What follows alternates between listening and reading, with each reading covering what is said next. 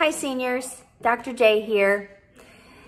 This is an announcement about prom, and I'd like to start by reading one of my favorite quotes by Mark Twain, and it says, "If it's your job to eat a frog, it's best to do it first thing in the morning.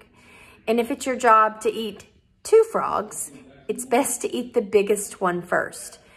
So when I woke up this morning, I said, I'm gonna do the announcement first, and I ended up not doing it. So this quote has lived out itself in my mind all day. I should have eaten this frog this morning because, as you know, this is probably not a good news or a good announcement, but it is something I think that everyone is expecting. And so I thought to myself, it's only fair that I do this in a video announcement because I do all of my other announcements in a video announcement.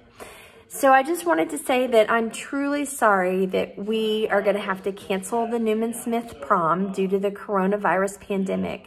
And as upsetting as this news is, I want you to know that the decision was not made lightly and that we hoped that we could still hold this memorable event. However, as you know, we always want to make sure that we're considering that your health and safety and the health and safety of our staff as well. That has to be our top priority, so we do have to cancel prom.